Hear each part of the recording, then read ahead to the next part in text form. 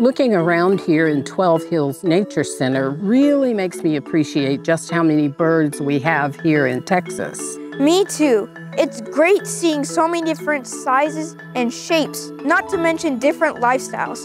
Think about how different the life of a city pigeon must be from a duck or a tiny sparrow.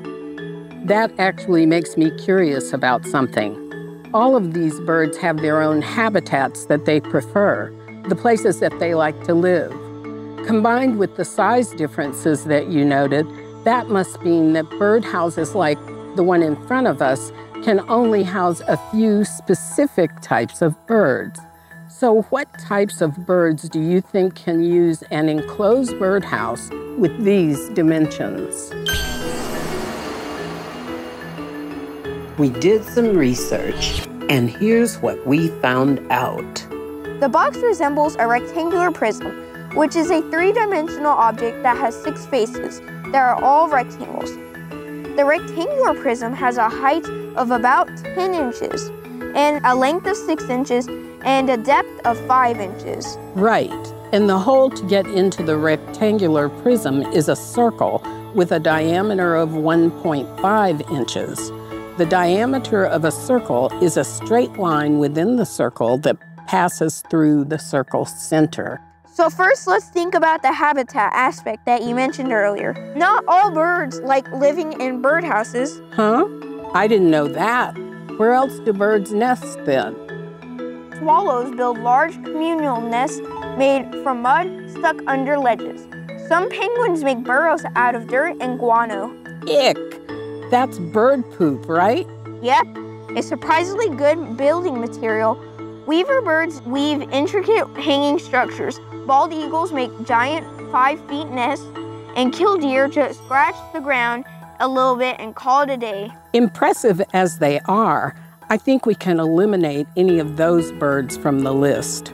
We're looking for birds that like nesting in enclosed spaces. Exactly. In the area, I think there are 5 main candidates: the barred owl, the wood duck, the red-bellied woodpecker, the eastern bluebird, and the Carolina chickadee.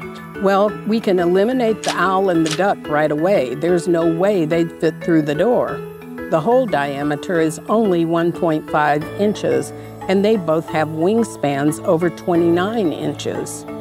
Even if they tuck their wings in, simply getting their heads through the door would be a struggle. Way too big.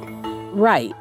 Maybe the woodpecker might be able to squeeze through, but it wouldn't be comfortable. The box itself is only about 10 inches high and 5 inches deep. The woodpecker may have a small profile, but it's over 9 inches long with a 16-inch wingspan. It's not so easy to stretch out in there given its dimensions. Just the eastern bluebird and the Carolina chickadee. But which one is it? Well, I just spoke to a staff member, and they said that the nest boxes were built for eastern bluebirds.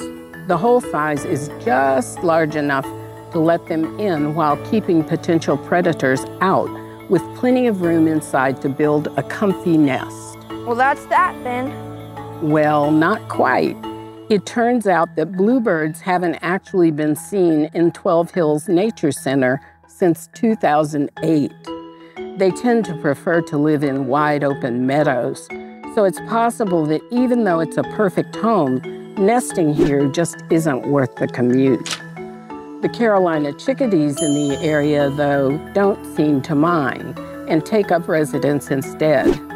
They're even smaller than the bluebirds, so it's a perfect fit.